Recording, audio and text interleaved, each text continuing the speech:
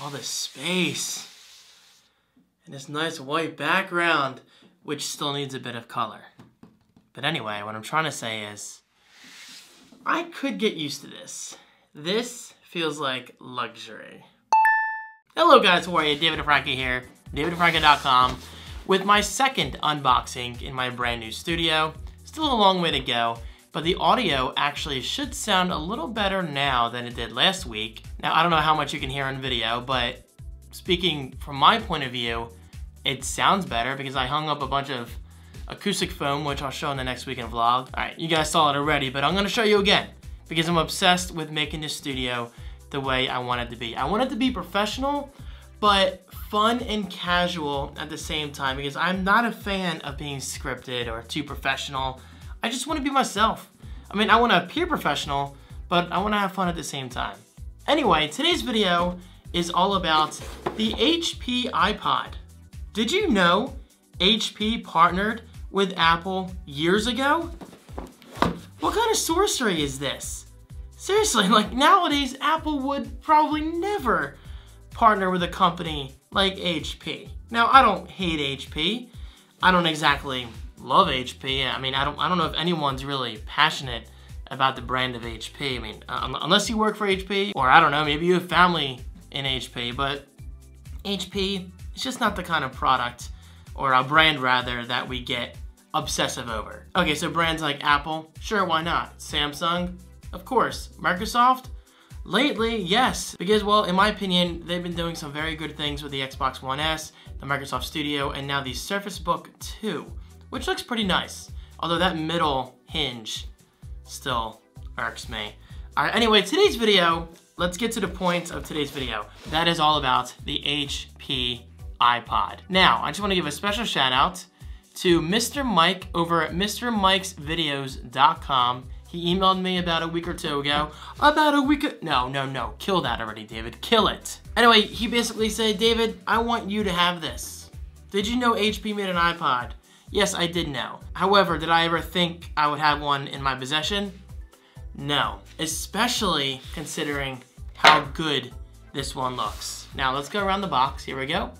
HP iPod, branding on the front. Carry thousands of songs in your pockets. Easily connect to your Windows PC. I don't believe there is a single mention of the Macintosh on this on this packaging, which is very interesting. All right, so it's important to keep in mind, when this was released, I believe the iPod already supported Windows, because let's face it, without Windows support, the iPod probably wouldn't be nearly as successful as it was. But still, hey, it's interesting regardless. Okay, but opening this iPod, I want to give you guys a few facts to keep in mind because I think they're very interesting. Straight from Wikipedia, the Apple iPod plus HP is an Apple iPod 4th generation, otherwise known as, I think, the iPod Photo, with an HP logo on the back distributed through HP. On January 8th, 2004, Carly Fiorina, I don't know, announced the Apple iPod plus HP deal at the Consumer Electronics Show, in other words, CES.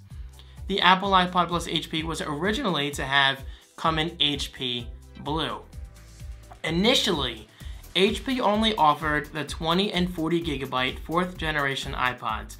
HP later added the iPod Mini, the iPod Photo, and the iPod Shuffle to the lineup.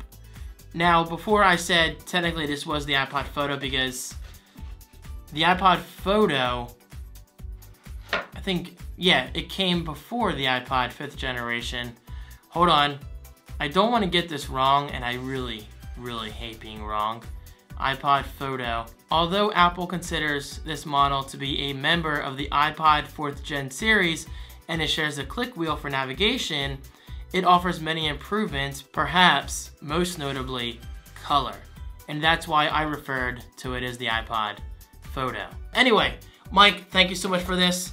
So you guys will be amazed at how good this iPod, HP iPod, whatever, looks.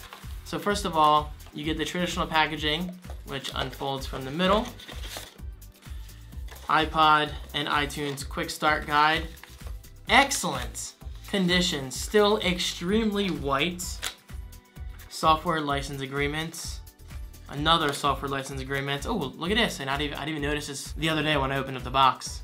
You get Apple stickers. Very cool. Just the fact that everything looks this good, it blows my mind. And guys, believe me, you have not seen anything yet. Remote, which is brand new in the packaging. Brand new, and it's gonna stay that way. 30-pin connector. I don't miss those days. Brand new earbuds. I can't call them earpods because they're not technically earpods. These are just iPod earbuds. There wasn't any kind of particular branding, I don't think so anyway. All right, so getting to the star of the show, the power adapter.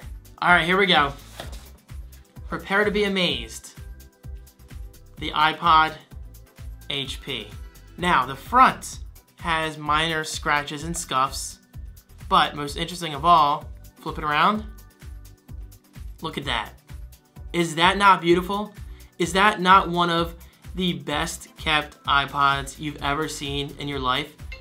Considering this thing came out in 2004, this thing is in pristine condition, at least from the rear. Just looks downright beautiful. 20 gigabyte hard drive, and of course, it does work. So, there you go. There's the iPod HP. There is currently no music on here. Perhaps I'll load it up. But just the fact that it's in such good condition, that is why I made a video about this. And plus, Mike sent it to me. So Mike, thank you so much. Check out Mike's links or videos on his link right below. I greatly appreciate this. This will be going onto the iShrine. So guys, thank you so much for watching. Your support means a lot. And I'll see you next time. My dad's FaceTiming me. Hola.